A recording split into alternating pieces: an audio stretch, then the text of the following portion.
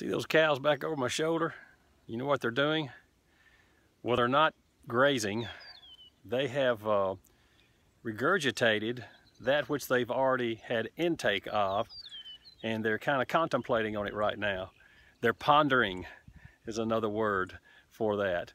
You know, we need to ponder a little bit on what we've taken into our life as believers. All the word that we've studied, all the scripture we've read, all the songs we've sung, all the sermons we preachers have preached, need to think about application. And these old cows are sitting there chewing their cud. Yeah, just chewing their cud. Something they've already eaten, but now they've brought it back up so they can chew on it some more. Let's do God's word that way.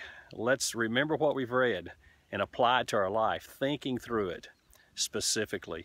God bless you. Have a great day, and thank you for praying for David Burton Ministries.